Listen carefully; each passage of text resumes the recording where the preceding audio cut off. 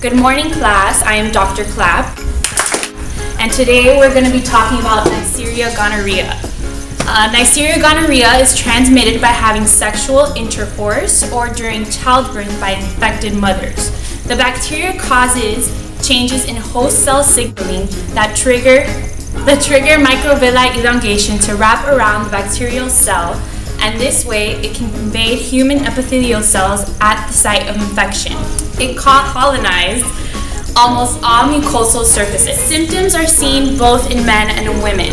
In men, it causes neutrophils to migrate to infection sites and phagocytose the bacterial cells, causing pro-inflammatory cytokines and damaging tissue, leading to symptoms like dysuria, which is burning during urination, and discharge.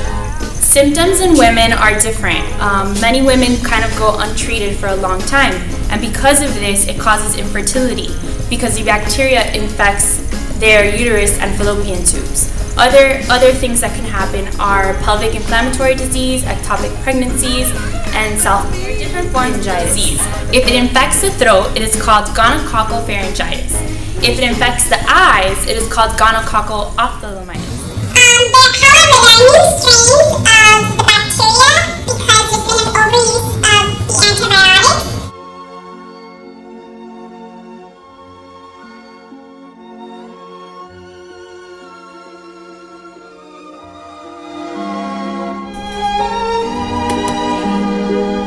Jimmy, you gotta wake up. We're still in Gonorrhea Anonymous. We got like a lot to learn today. Wait, what? Yeah, you have gonorrhea. What is this? Good morning, I'm Oprah, and you have gonorrhea! You have gonorrhea! You have a scar! So let's discuss what we know about gonorrhea. Did you do your assignments? Jamie, what do you know about gonorrhea? Well, I don't really know what I'm doing here, but I kind of remember from some class a while ago that it's called Neisseria gonorrhea, and it's gram-negative, I think. And it was discovered by some dude named Albert Neisser in 1897. I think it's been around for a long time. I'm pretty sure the English Parliament in 1161 put out a decree to regulate the spread of some infirmity of burning, which kind of sounds like a symptom of gonorrhea, but that's probably all about it that I know. So Rona, tell me about what you know about epidemiology and how many people are affected each year. I did my research. I found that epidemiology of gonorrhea, there's 309,000 cases in 2011, and there were about 100.8 per 100,000 people, so it was very common. There was more in women than in males, slightly, but aged 15 to 24, the females had it. Males were only 20 to 24 years old. And the majority was present in the ages of 15 to 29, mostly in black races. The least race actually was Asians. I don't know how surprising that is. So now I'm going to tell you guys what I know about gonorrhea, kind of piggybacking off of what Ronak said earlier. Gonorrhea is the second most common STI, bacterial STI, second only to chlamydia. It's most prevalent, like Ronak said, in young people and African Americans. Young people, so probably between 15 and 24 years of age. It occurs mostly about 70% prevalence in that age group. I would say that in our community, in the University of Florida, well, in your community, it's probably the fact that there are a high density population of individuals between the ages of 15 and 24, and you're all having sexual contact with one another. And any form of sexual contact, as we all know, leads to gonorrhea. So, Oprah, I know this gonorrhea it's foreign as well, but is it spread in the US too? Well, to answer your question, gonorrhea is prevalent in all countries around the world where they have sex. In fact, it's most prevalent in African countries and other developing nations. around the world.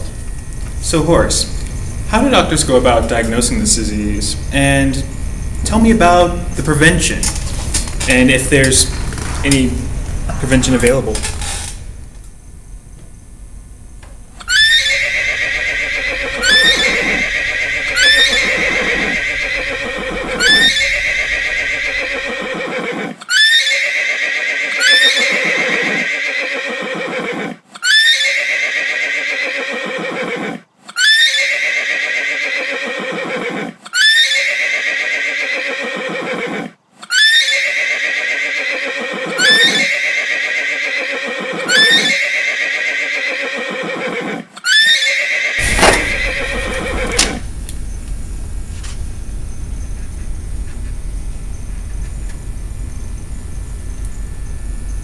That was an excellent point, Horace. Lindsay, how is the disease being currently treated? Well, Oprah, that's an excellent question. Bacteria, like Neisseria gonorrhea, is usually treated with antibiotics. Things like sulfonamides, penicillin, tetracycline, and fluoroquinolones. But the ones I just mentioned are actually, the bacteria is now resistant to those antibiotics. So today, doctors use things such as cefixime and ceftriaxone, and they use azithromycin and even doxycycline. Like there are other options, but a big problem we're having with it now is the resistance of the bacteria to these antibiotics. Is there any current news regarding gonorrhea?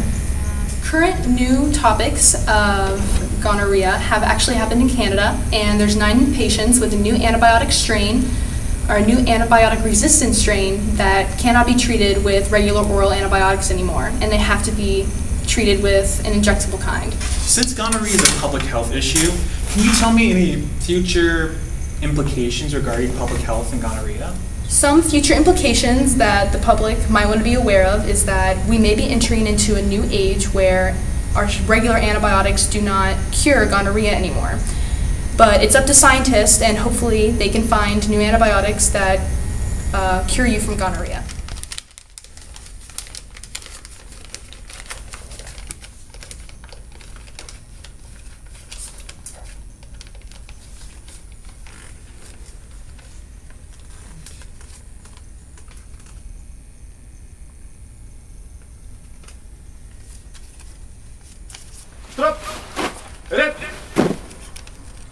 Con los terroristas.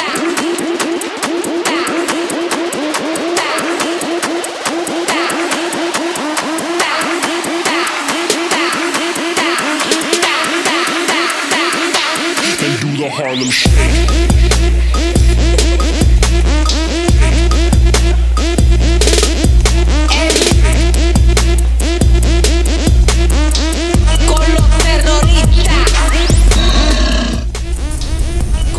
Jamie, wake up. Jamie, you've missed a whole lecture on gonorrhea. Jamie, wake up.